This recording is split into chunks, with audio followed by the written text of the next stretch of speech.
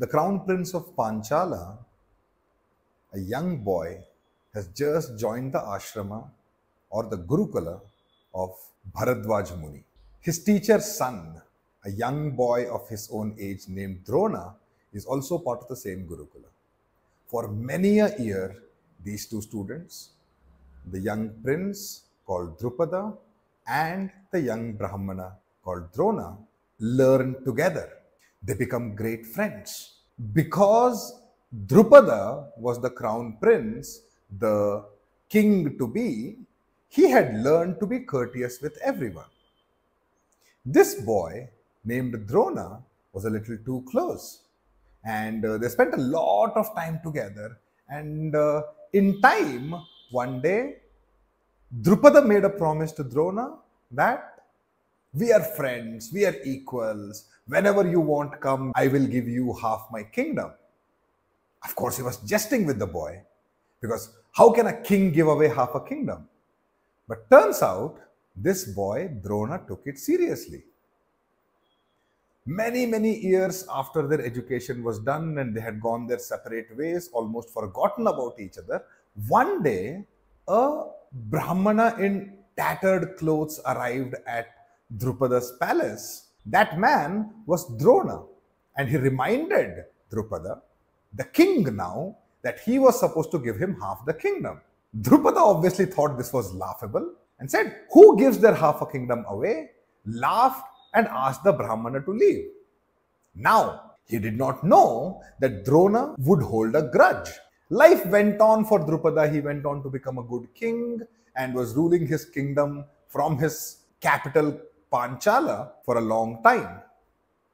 Then one day, out of nowhere, a bunch of boys led by a prince called Arjuna attacked the kingdom of Drupada. They took the king hostage, dragged him to the feet of that same Brahmana, his friend from his Gurukula. This was so insulting, this was so embarrassing for Drupada. And then Drona had the audacity to tell him that I am going to cut your kingdom into half, take half of it, and now that we are equals, we can be friends. Sure, Drupada had mentioned casually that friendship is between equals. He did not realize Drona was going to go this far.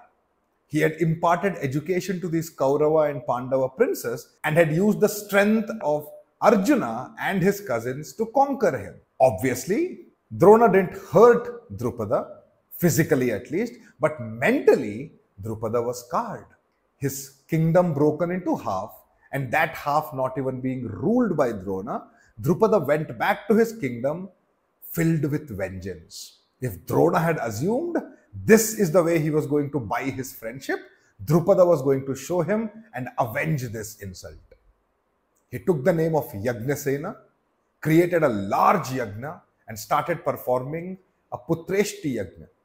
Drupada wanted a boy who would avenge this insult, a boy who was born with the specific purpose of vanquishing and killing Dronacharya. The sacrifice, the yagna, was successful, and from the altar arose a boy. He was to be named Dhrishtadyumna, and he would avenge his father. But along with that brother, almost like a bonus, came another child, a girl this time. A girl who was not wanted, who was not asked for, and yet who was a twin of the Dhrishtadyumna, whose purpose was revenge. This girl was named Draupadi or Panchali or Yagnaseni, depending upon whether you knew her as the daughter of Drupada or the one who hailed from Panchali or the daughter of Yagnasena. This Draupadi would go on to change the very fabric of society in time. This boy, Dhrishtadyumna, was going to fulfill his father's desire for vengeance. Draupadi went on to marry Pandavas, thereby strengthening the two kingdoms and creating a force which would play a big role in the Mahabharata and change the very direction of the war. Dhrishtadyumna and Draupadi are not the only two children of Drupada.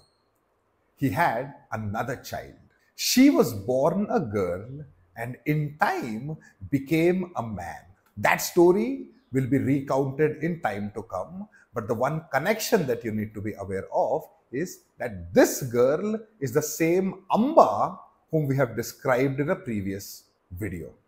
According to many stories, it was Amba reborn as this girl.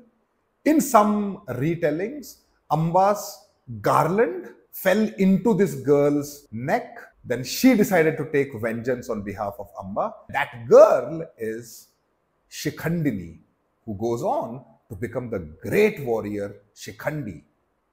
This Shikhandi will be responsible eventually for the fall of Bhishma. So if you think about it, Drupada's two children are responsible for the fall and death of two of the greatest supporters of the Kaurava army, two legendary warriors, Bhishma and Drona.